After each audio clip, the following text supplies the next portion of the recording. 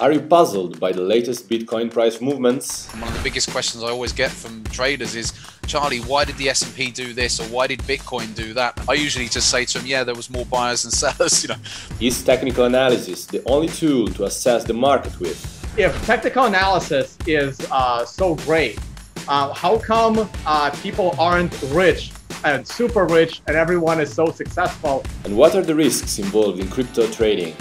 Leverage. Leverage kills. It just does. Learn the basics of crypto trading and technical analysis with John Bollinger, Charlie Burton, Tone Vays, and Big Chonis. These are the highlights of Cointelegraph Crypto Traders Live. I always prefer TA on the most liquid markets. And while I really like doing TA on the Bitcoin market, I hate looking at TA in anything other than Bitcoin because it's just too liquid.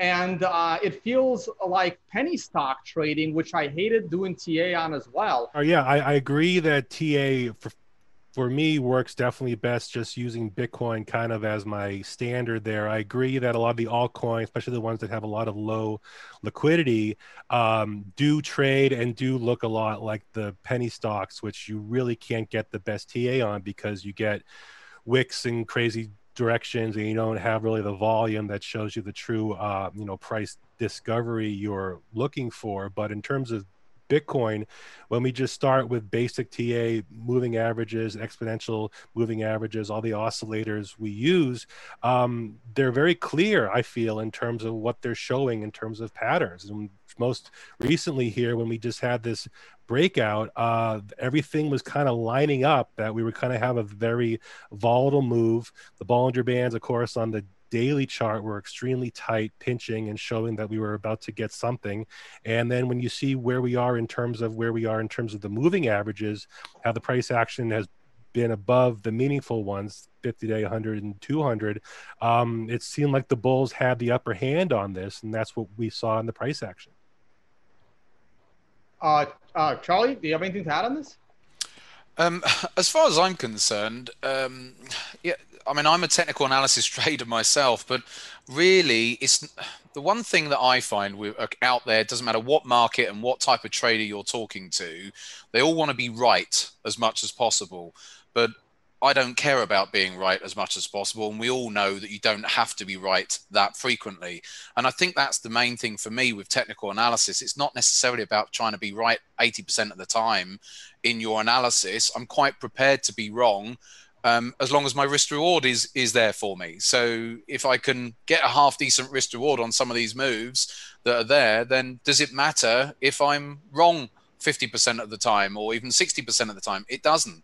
One of my best technical analysis strategies I have is actually about 40%, 45% success rate. And yet it's the most profitable one that I have.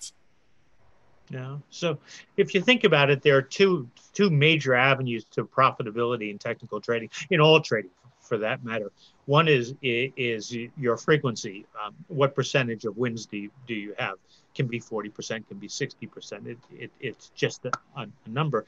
And the other is the size of your winners versus the size of your losers. So I'm guessing that Charlie has a system. If it's only 40% effective, and but yet it's making money, so probably has a win-loss ratio of 2 or 3 to 1 in terms of the size of the winners versus the size of the losers.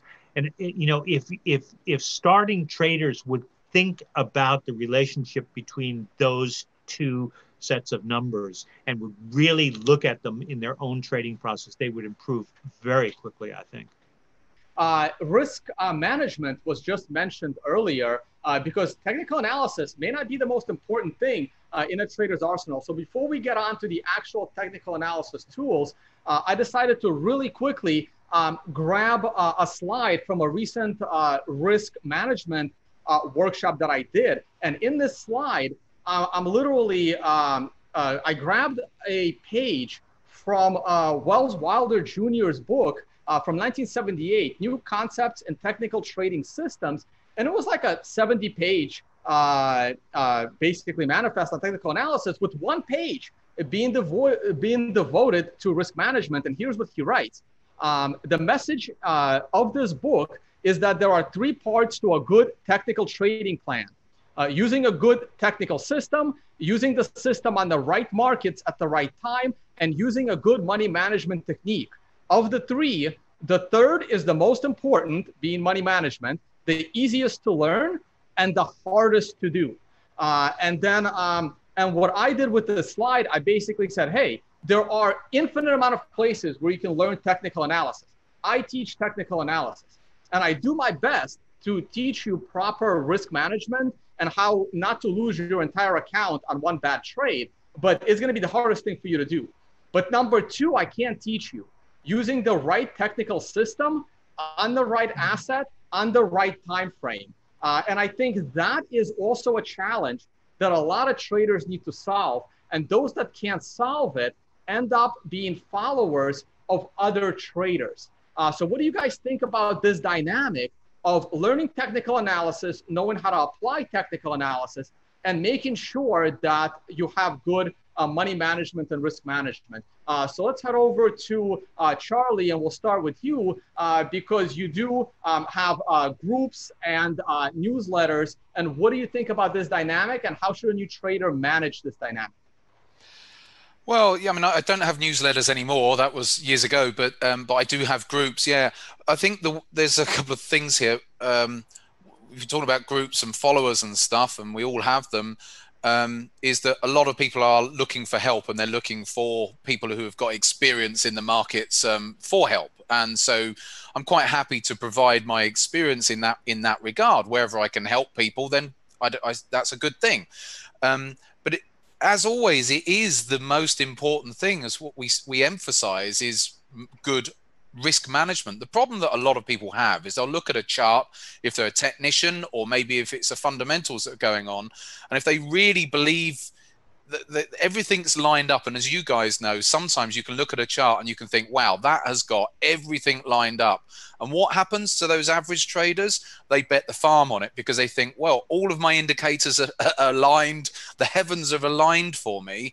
And that's the natural tendency for most traders, is to then think, right, I'm going to bet the farm on that. But so often the ones that we think are all lined up are the ones that actually fail, and the ones that we actually in our gut feel most uncomfortable about are the ones that actually work. So yeah, coming back to your first point about risk management, I mean, we just say to our traders, risk up to 1% per trade. And if you stay below 1% for every trade, then you're pretty much going to keep yourself safe. You can sustain a drawdown when drawdowns come along, but you can still make some decent gains and have some good results with that type of risk per trade. You can build your trades and build into them and do all of that sort of stuff. But if you start out at a maximum of up to 1% risk per trade, then I think that's always a good advice. There are two aspects to this risk management piece. Number one, Charlie touched a little bit on it. I have to disagree with him a little bit. It's the amount committed to each trade. And there are very good formulas for determining how much you should commit to a given trade. I really commend everybody the work of Ralph Vince. He's done more on position sizing than I think anybody else. It's very mathematical, and if that's a little bit too mathematical for you, perhaps another practitioner, Van Tharp, who has written extensively on position sizing, might contribute to that. The second thing is, second portion of money management for me, other than position sizing, is some sort of risk control. I personally like trailing stops. I've written a couple of my own trailing stops, but Wells Wilder suggested one. It's called parabolic. It's sort of a relentless approach to a trading stop in that it increments each and every period, no matter what. I prefer the work of Chuck LeBeau. These are called chandelier stops. And they progress as the trade progresses. So if the trade stalls, the stop will stall. That's the big difference between those two approaches. But they're both progressive levels that will keep you out of trouble. So position sizing is absolutely key. I think you should try to determine what it is in a formulaic manner. But a fixed number can work as well. And then the second piece is some sort of risk control, and for that, trailing stops for me. All right, and Big Chonis, tell us about your any lessons that you in your you said you've been trading for about 7 years. Any horrifying experience of not following good risk management rules you want to share? Sure, all the time actually. Being able to control FOMO in this market is incredibly important. Bitcoin, for the most part, tends to range, and then every once in a while, like we've seen the past week or so, has a big move. So it's great that you're able to capitalize on those big moves. But during the times of consolidation and ranging, the wicks we see because of the leverage market that Bitcoin is in both directions can wreck an account, especially a account you use on leverage trading. So, in terms of me and how I approach risk management, obviously, never want to put all your eggs in one basket or one trade. There's always another trade. If you have a chart that you're watching and you miss your ideal entry, or it does something and you just aren't there to make the trade, preventing yourself from chasing into the trade after you've missed your ideal entry is so important. And the more I trade, the more I become more conservative. I've found in my trading, when you're new to trading, the temptation to up your leverage and to turn 1,000, make 1,000 look like 50,000 with like a 10x move or a 50x trade, and thinking about, oh my God, I could make a ton of money if Bitcoin has a huge pop there. But what the crypto markets tend to do is to kind of screw people on both ends of the trade. You'll get your Darth Maul wick that liquidates your longs, liquidates your shorts, and in the end, the closing body kind of stays more or less where it was, and that's what we continue to see in this Bitcoin market. So, preserving capital risk management is the most important thing, because I think the term wrecked is thrown around a lot these days because people get wrecked very easily, and the volatility in these markets, especially in altcoins, can come so quick. And if you don't have a stop loss in, if you're not protecting your capital, and if you're not protecting your winners, it's okay to take a win. I think people, when they're up in a trade and they're not used to being up in a trade, don't know what to do. They're thinking they hit the generational entry, if you will, and they're kind of just let it ride, and those are never, they just never work out that way. That's why I look at trading as terms of scalping and swing trading, and each trade individually. I'll take a lot of trades and try and make a few bucks on each trade. We're gonna kick this one off with Mr. Bollinger, and I'm gonna get very specific. We're gonna get right to the meat. What are your favorite technical analysis tools? But I'm gonna remove the obvious stuff. So no candlestick patterns, no chart patterns like triangles or cups and handles, no moving averages. So we're talking straight up TA tools. Name 3. One of them can be an overlay like Bollinger Bands or Ichimoku clouds or parabolic stars, something overlays on the price. And 2 of them, oscillators. Your MACD, your RSI, your ADX, have at it. So what are your favorite TA tools that aren't obvious that everyone else uses? So this is what we call a fat pitch, huh? It's obvious. For me, it's Bollinger Bands as the overlay. And then the 2 indicators that I would use as oscillators are %B, which tells us where we are in relation to the Bollinger Bands, and bandwidth, which tells us how wide the Bollinger Bands are. But having said that, there especially in the crypto space, there are a ton of other TA tools that work really well. We talked here a bit about moving averages and such. They can provide some useful information.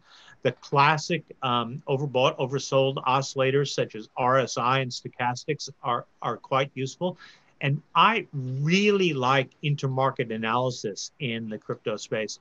So I don't look at the tiny illiquid coins. I do I do watch an index of them, that shitperp index. I find that pretty useful. But I look at the other major coins where there's a lot of activity, Ether and Litecoin, stuff like that. And I think that work goes back all the way to Bill Ohama, writing so long ago. He called it his 3D method of trading. Is just look at related things and see if they're confirming your analysis. And I find that very, very useful in the crypto space. All right, thank you, John. Charlie, let's go over to you. Okay, so very briefly, I do use moving averages, so I've quickly taken those off. As you said, they're not allowed. But as you can see on the chart here, I've taken some moving averages off, but I use a MACD. I like using an MACD indicator for divergences. Find that works really well against support or resistance. So that's a favorite of mine. And just price action and trend lines and horizontal support and resistance. Literally just putting on those horizontal support and resistance. This is a chart of, funnily enough, euro dollar. I know we're talking Bitcoin, but I've just brought this one up because I think this has been a beautiful pattern for such a long time. This building long-term trend line going all the way back to 2001. If I actually put this onto maybe a quarterly chart, you'll be able to see it a little bit easier here. There we go. All the way back to 2000, this beautiful long-term trend line that we keep on coming back down and bouncing around. That's what we're bouncing off at the moment. Then we've got this declining trend line from the highs of 2008-9. And so to me, is a beautiful chart there. And that's why I've been observing that. We've got a couple of horizontal areas of actually the first red line here, that first red line going back to 2015, that around 114 on euro dollar has been kept on coming back up to test it. And I love it when price comes up to a resistance level or a support level and just keeps on bouncing against it, because at some point it's probably going to break through, as you know, under technical analysis rules. So basics really: price action, horizontal support and resistance and trend lines, and a MACD. There you go. That's what I use. Chonis, what about you? What are your favorite technical analysis tools other than so one overlay and two oscillators? So I try and find what are the best RR setups for me, you know, best risk reward. So I'm not kissing up here, but the Bollinger bands are a big part of my TA. I do like to use them. I have rules for how the price action responds on, let's say, the 1 hour chart, the 6 hour chart, and the daily chart.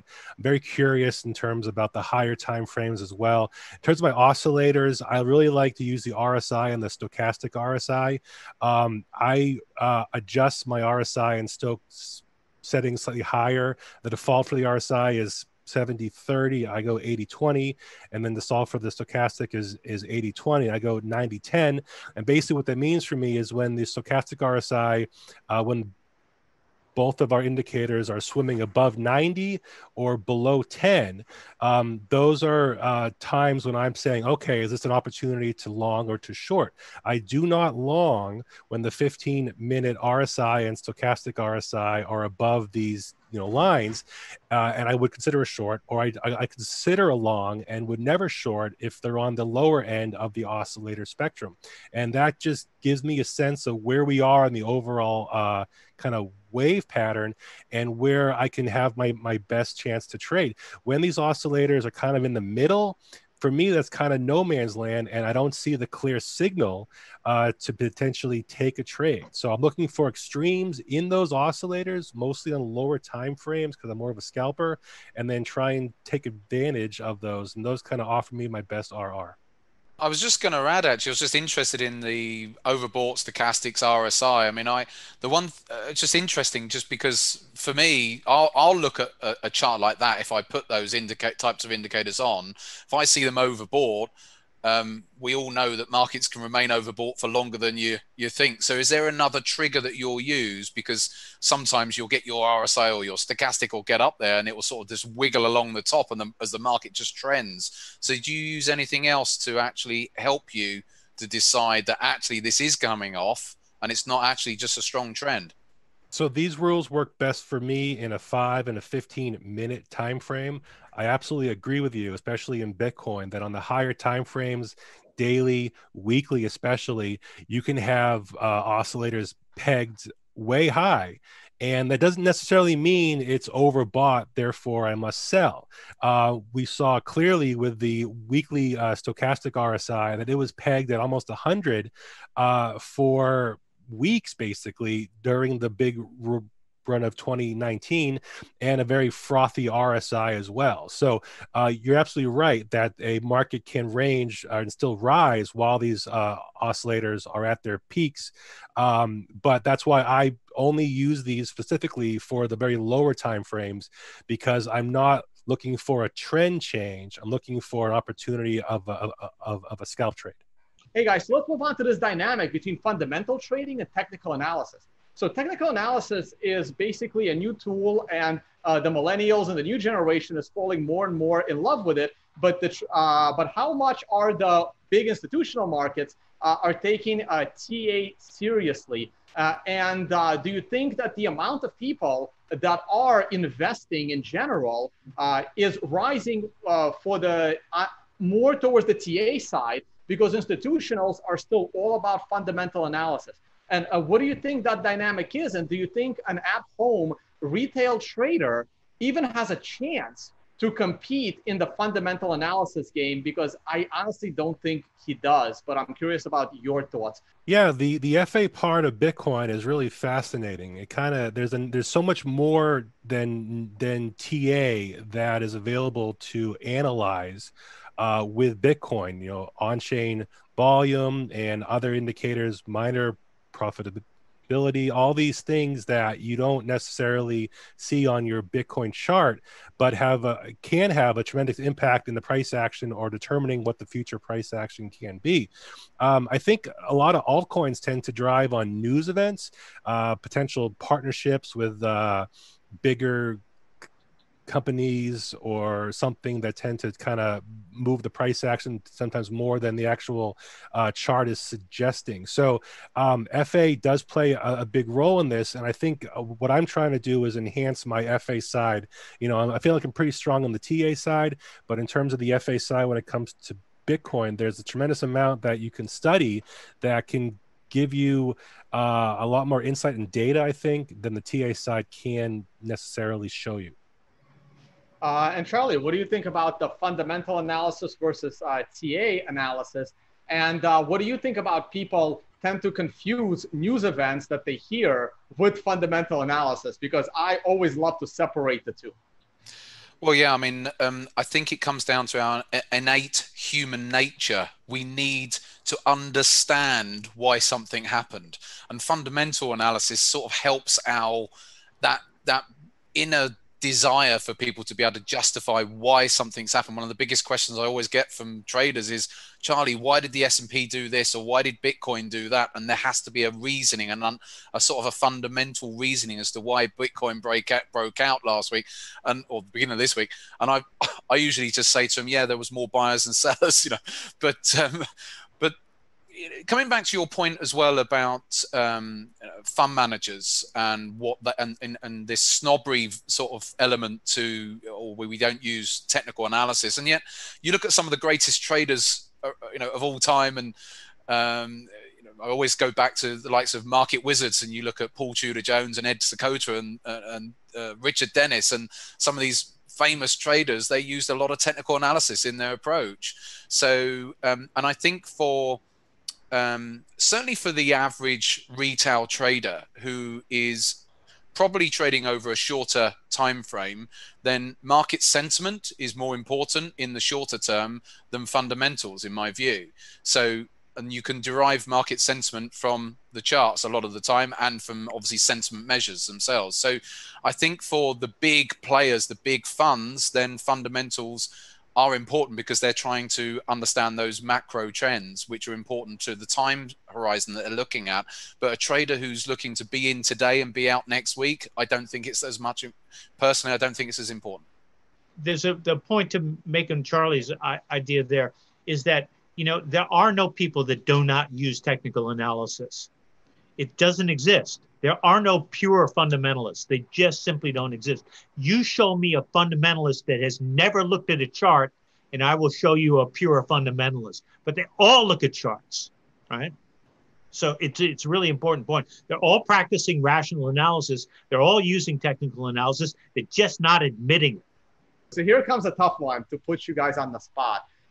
If technical analysis is so great, how come people aren't rich and super rich and everyone is so successful trading? And why is it difficult? I have my answer, but you guys are the panelists. Why is it so difficult to wrap your best technical analysis thinking into a script that automatically trades your market profitably perpetually?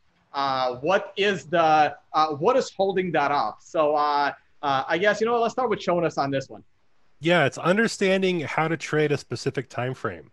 If you're using TA based on a 1 hour or a 4 hour, it feels like it's very important to have a sense of that particular trade. That's for me would be more of a swing trade.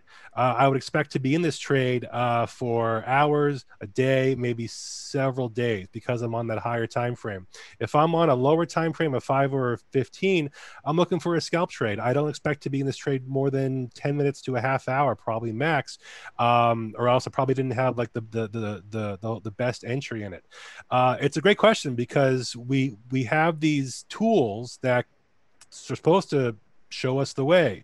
Either here's a buy signal or a sell signal, but the markets don't necessarily then trend in one direction, like straight up or straight down. Along the way, you get your troughs, wicks, stop outs throughout it. So even though you can have the best TA and really trust your tools, then you have the forces of other traders, bot trading, the exchanges themselves. And it behooves the exchanges to get you out of your position, so you're kind of fighting against all these things uphill. So I trust my TA, but you have to understand how to use it in the context of the time frame you're actually applying it to. Charlie, let's go over to you and we'll save John for last on this one. I'm gonna pick up on the first element of your question, which is why a technical analyst not rich, or whatever it was you said, something about the richest people. Some of them are, but there's this expectation that if I learn technical analysis, I will be a gazillionaire, and there's reality somewhere in the middle between those two. Yeah. I mean, well, certainly the average retail trader, the problem they have is they have a very short time horizon. They think that they can read a book and then become as you said, a gazillionaire, and they forget about this whole thing called volume in the market, and that they think that if I just carry on compounding at 10% a month and I start off with my £10,000 or $10,000 account, then yeah, I'll be worth trillions in a few years' time. It doesn't quite work that way. But the other thing with most technicians, well, as you said there, the good guys either just carry on just trading their own money or actually become money managers. And the very wealthiest traders out there are money managers. Just mention any name. And John, I'm sure you've been a money manager, and maybe you still are. Sorry, yeah. So the wealthiest guys tend to manage other people's money because it's the easiest way to trade very large sums and to derive performance fees on the back of that. I would say that the reason for lack of success, whether it's huge success or just success, period, there are two reasons. First of all, discipline, specifically a lack thereof, and emotions, which cause a lack of discipline. Though that's the big problem for traders. And then, if you want to have one more piece in that puzzle, leverage kills. It just does. Every time you look at every major financial problem, and the bottom line was leverage every single time. So the overuse of leverage, allowing emotions to rule your process, and the lack of discipline, those are the reasons that people don't get wealthy or even rich or do well or lose all their money. All right, I have a follow-up question to money management, but we have a good question from the audience that fits into exactly what we were talking about. Are bots better than humans at trading? Are emotional trades a good thing for market volatility? So what are your thoughts on putting your ideas into a bot versus doing it yourself? Or does it depend on the person? Bots are fine. They work perfectly well as long as the market remains kind. When the market turns wicked, the bot dies. That's just it. And if you're fast enough to turn it off and pick another approach or another bot, then you can be successful at that. But bots only are able to trade the markets that they're matched to, and markets evolve and change all the time. So there you go. And how do bots affect technical analysis, do you guys think? Charlie, go ahead. Feel free to answer both questions. Yeah, I mean, I've never been a fan of bots. You look at the institutions; they have very, very deep pockets for developing all sorts of elaborate quantitative systems, and yet you get your average retail trader who want to develop a bot and have it scalping all day long. And the problem is with very short time frames is that there's always going to end up being execution errors at some point, even with a system. So my view is that yes, they are useful, but as a supporting tool to the trader. So they can be a great support tool from a testing perspective and from an alert perspective. But the trader still uses their skills to then take the signal and decide whether that signal is a good signal or not. Much like any discretionary trader, anyone here who we are all looking at the charts. I'm a top-down trader. I use the higher time frames and go down to the smaller time frames, and you can make that decision based on your experience as a trader. But if you're just letting a robot just trade, it's not really going to be able to do all of that. And as you've said, they can come and go very easily with the market environment when that changes, just like what we saw back in February, March of this year.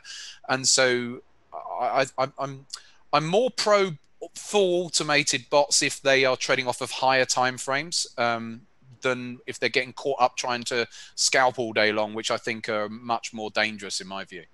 So this is my last question to you guys. And you know what? Let's kick it off with you, John. If you can go back in time and give a young you, some advice about technical analysis, what would it be, and at what point in your life? It would be to get much more serious about technical analysis much sooner, and to pay a lot of attention to the classics, those books that were written 50, 60, 80 years ago by the likes of Wyckoff and Drew and Edwards and McGee, like that. That would be me. Charlie, how about you? To my young self, I would say focus. One thing that I did, like most traders do in the early years, is I was a searcher, like so many people are. And I went from system to system, from indicator to indicator, and never really got anywhere. And the late Mark Douglas, I met him maybe 20 years ago, and I remember him saying to me, if you locked yourself in a prison cell for 6 months, and I just gave you a 10-period moving average, I bet you after 6 months, you'd be able to make money, because that's all you had. The problem we all have nowadays is so much choice that we just jump around too much. So if I could go back to my former self, then I'd say focus on a few things and get really good at those. Chonis, how about you? Knowing when to take a win has been one of my things I've been battling with as a trader for a while. When you're in a winning trade, protecting that is so important. I can't tell you how many times when, as a young trader, I was in a winning trade that became a losing trade very quickly because I just didn't want to take the win. I wanted higher, I wanted more, and in waiting and not selling, it just cost a lot of money. And real quick, scaling into trades, you never will hit the nut bottom or the nut top. But if you don't scale in, if you put all your eggs in one initial entry, you don't have the leeway to dollar cost into that trade more effectively. So nibble into a trade, nibble into a position, and you'll have more options on how you can trade it. Once again, we had Big Chonis, Charlie Burton, and the one and only John Bollinger. Thank you so much, guys, for joining this Cointelegraph trading experience. It's been awesome. Thank you, guys. Ta-ta. Thank you. Thank you. Cointelegraph. Like, subscribe, and hodl.